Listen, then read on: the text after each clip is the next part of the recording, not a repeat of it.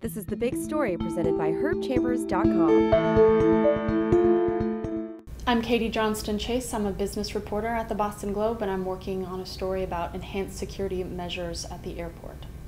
Well, at all but two of the major checkpoints at Logan, there are these full body scanners, and you can either go through a line where you go through a traditional metal detector, or you'll go through these full body scanners.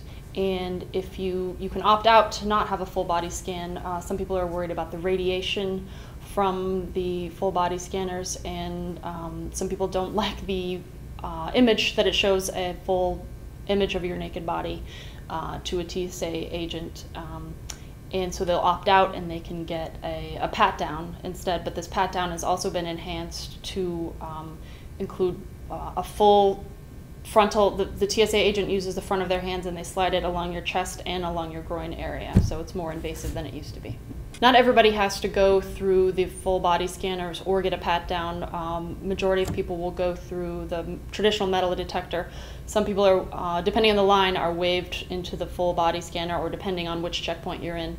And if you decline to go through the full body scanner, you'll go through the traditional metal detector and get a pat down. The full body scanner is more effective, according to the TSA, at detecting more things underneath your clothing. They put a lot of these in place after the underwear bomber at Christmas time.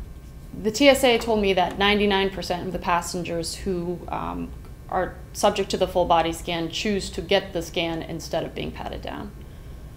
Some people are worried about the radiation levels that they get through these full body scanners, and the TSA says that the amount of radiation you get is equal to what you experience during 2 minutes of a flight.